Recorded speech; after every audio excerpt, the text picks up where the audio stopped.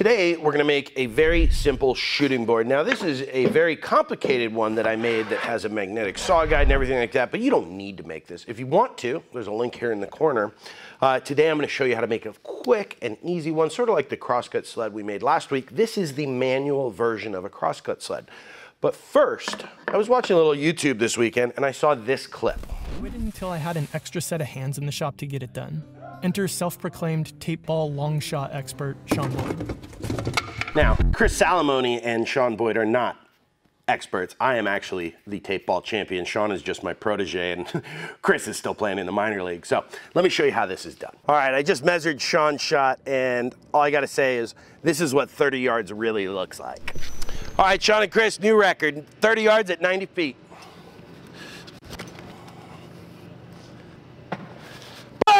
Boom! Whew. All right, you can tell by how sweaty I am that only took one try. Get in. Oh! Ah!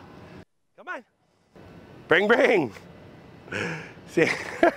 And if you don't know Sean and Chris, which I'm sure you do, their channels are linked below. Go check them out because they're sure to retort very soon.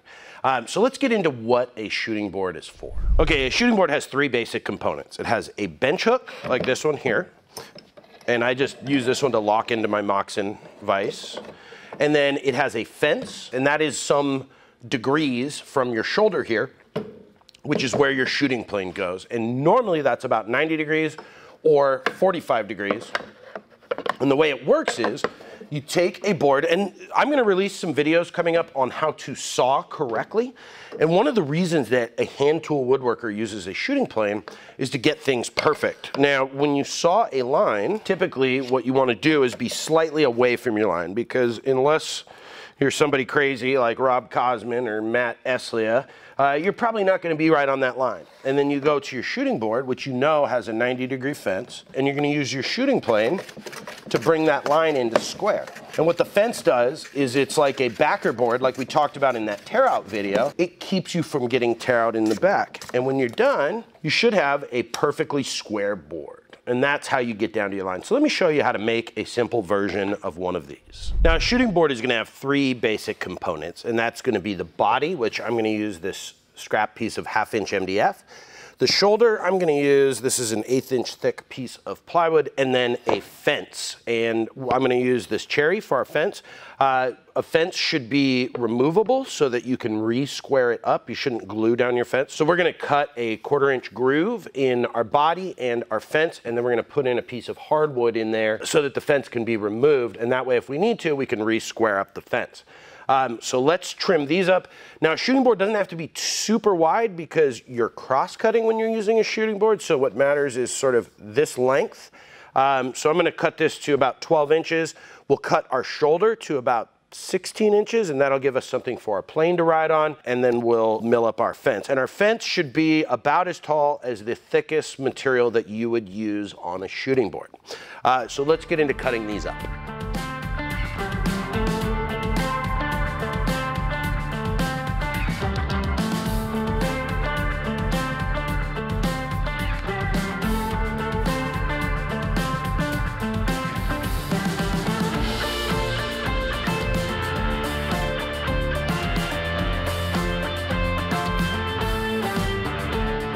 Okay, so now what we want to do is cut a groove in both our fence piece and our body. And now this needs to be square to this shoulder piece here because that's where your hand plane is going to ride. So I'm going to do that on a crosscut sled, and then I need a matching groove in our fence, and I'm going to do that along my table saw fence. And you want it to be the exact same size. Depth doesn't really matter because you're going to cut a runner that fits in here, and that's just going to stick up. And you want that to be pretty tight when you put it in because you don't want any play in your fence. So what I do is I cut it really tight. I kind of tap it in there with a hammer, and then I'll bevel the top edges. That way my fence sort of gets on there and I can kind of tap it in. And that way your fence gets secured in place and creates that zero clearance for the piece that you are cross-cutting with your hand plane. So let's go ahead and I'm doing a 1/2-inch dado stack. You could do a router bit as long as you get it square. So let's go ahead and give these a cut.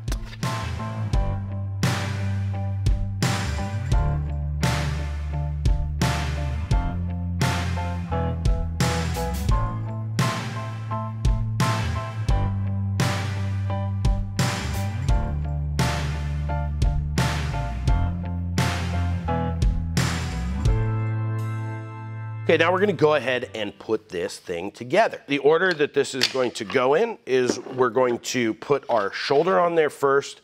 And one thing I learned on past shooting boards is don't cut your shoulder too short this way. It doesn't really matter how long it is, but if it's too short, when you sometimes come to the front of your cut, it tips your shooting board up. So we're gonna put that on first. I'm just gonna glue it and probably add just a couple screws just so I don't have to use clamps.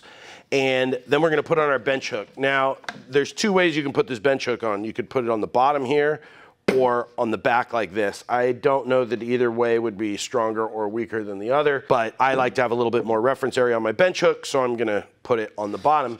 Then from there, we're going to glue in our little key here and make sure that that's fitting nice and tight for you. And you wanna try and minimize squeeze out on this. And if you did it right, this should be so tight that you almost don't really need glue. So I'm just gonna use a little super glue, a little 2P10 in there with a couple drops of wood glue, so that way I can just keep working on this. And then once we get it together, we'll give it a quick sanding, clean everything up, and then I'm gonna show you how to use it. So let's get this put together.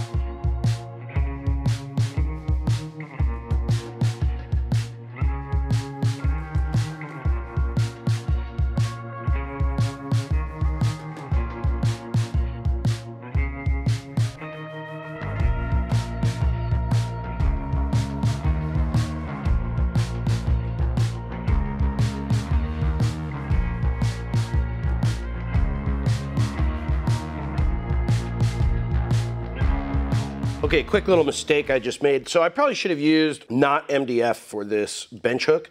As you can see, this split right here, but in the honor of showing how we fix our mistakes, what I'm gonna do is just take a little glue, put that in that crack, and my other two screws are fine, they didn't split, so.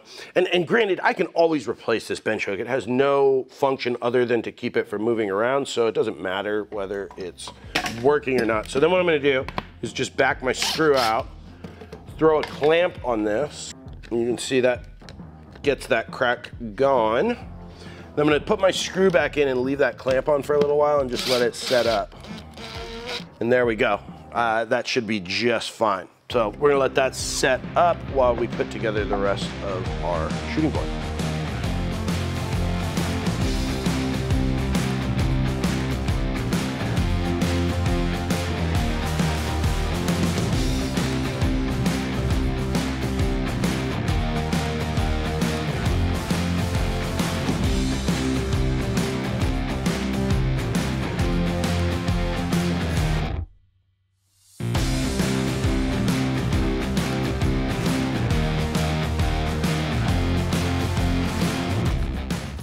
Okay, so here's one of the coolest things. When you know your hand plane is sharp, and usually for end grain, I like to use a low angle jack or block plane even. But look at this, these look like shavings, but they turn to powder. I mean, that's just so cool. So this came out great. One of the things to know is if you are not getting square boards, it could mean that your fence is out of square, and you can just check that by going off your reference edge and seeing that your square touches it all the way across. If it's not, that can very easily be fixed by remilling your piece. You still have your groove, so it doesn't matter. Or you can use a hand plane to square it up by taking it off and running it up against this piece or putting it in a vise. So that's one way to fix it. And the cool thing is, if wood moves over time, that's the reason we use plywood and MDF for the body. That way that stays really flat. But if your fence moves over time, you can either make a new one really easily or re-square it up really easily. One thing you saw me do is put a heavy chamfer on this. That just makes putting your fence down a lot easier and makes it easier to adjust. This is just such a valuable tool. And this finish you saw me use, this stuff's really cool. It's something I made for cutting boards, and it looks so good, and it dries nice, protective hard coating for something like this that's gonna be having moving parts. It's just beeswax and mineral oil. I think it was 1 to 4. 4 parts mineral oil to 1 parts beeswax, and you just heat it up till it all melts, and then it goes into this nice, cool, like gel when you're done. And it works great for this kind of stuff. So we're gonna use this for one of our next videos, which is gonna be a video on how to saw correctly. We're gonna be using some Japanese saws. I'm gonna show you some tips and tricks. for getting really good cuts and then getting them absolutely dialed in with a shooting board and with a hand plane. So guys, thanks for watching. If you're new here, please subscribe. Best way to support the channel is head over to the Katz-Moses store and pick up one of our awesome products or t-shirts. Thanks for watching, guys. Stay safe in the shop. We'll see you soon.